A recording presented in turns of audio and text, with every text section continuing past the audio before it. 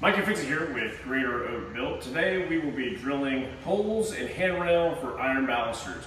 Now, a couple tricky things about iron balusters is they come in different sizes. Even wooden balusters, typically they're 3/4 of an inch. Iron balusters can be 1/2 inch, 5/8, 11/16. Okay, so it's important to know the size of our iron.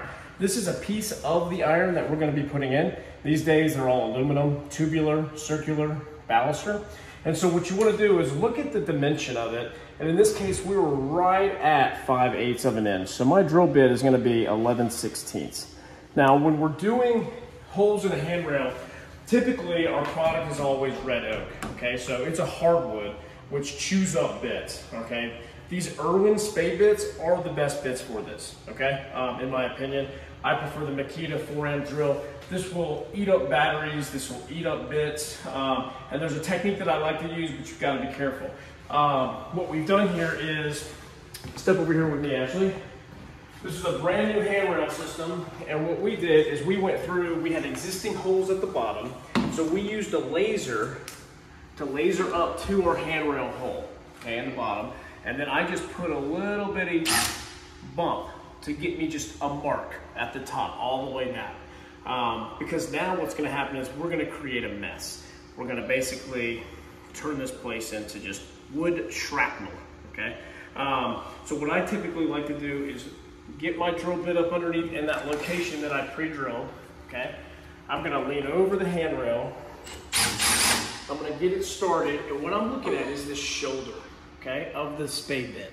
We typically want about 1.5 inches inside the handrail, and if I step my bit out here, the top of my bit will not go through the handrail. And that's a good dimension and a good depth for the top. So once I get that drill bit inside my hole location, I kind of lean over the edge and my eyes are on that shoulder. I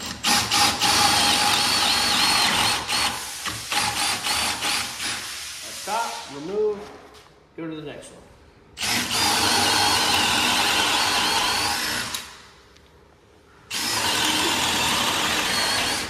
So when I'm doing this, I'm using my arms to pull up. This is hard. I mean, this takes some effort.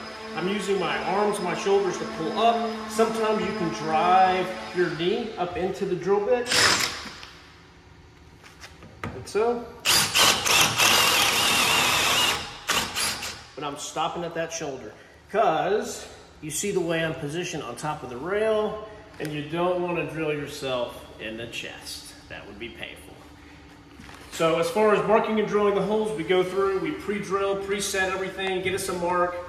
We go through, make the mess, vacuum, clean it up, and that will be our episode on marking and drilling baluster holes in a handrail system. Mike can fix it with Greater Oak Built. Don't forget to push the subscribe button and hit the thumbs up. Thanks so much.